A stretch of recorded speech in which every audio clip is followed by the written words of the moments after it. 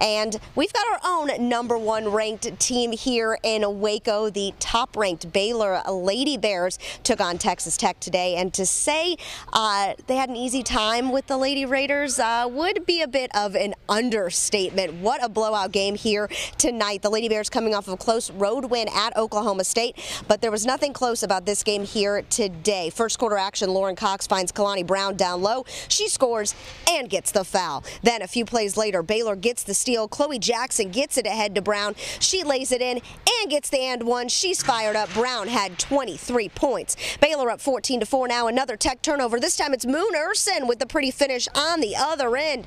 Moon started in place of Juicy Landrum, who was just resting after a minor right foot injury. Moon had herself a game, 12 points here tonight. She drains the three here. Baylor just completely dominated the Lady Raiders. They go on to win this one 96-37. It's the program record for the largest margin of victory in a Big 12 game.